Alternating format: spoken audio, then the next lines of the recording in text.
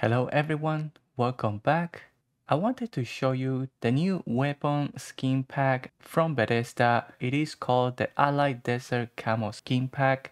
In case you're curious or if you're planning to get it for yourself, hopefully this video helps you out in making that decision. The mod is 300 creation credits and I didn't mind paying for it. And I think that is the best compliment I can have for a microtransaction. I didn't mind paying for it.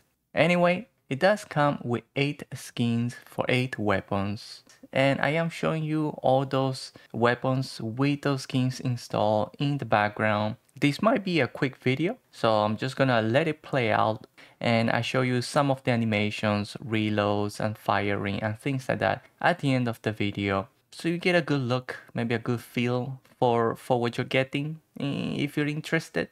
Personally, I do like this skin pack.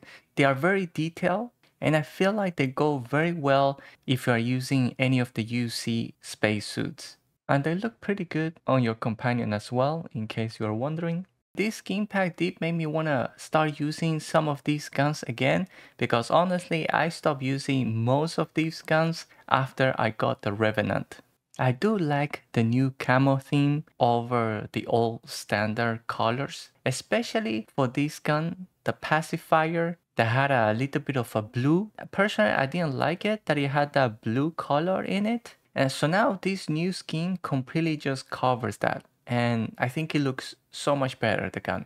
The Urban Eagle and the Sidestar, those two guns, they look very similar. I always get them confused. But I think these two and the Microgun, those are the only ones that I think I might prefer the standard version over the new camo skin. It's not bad, but I think I will maybe prefer that dark black color with a little bit of blue around.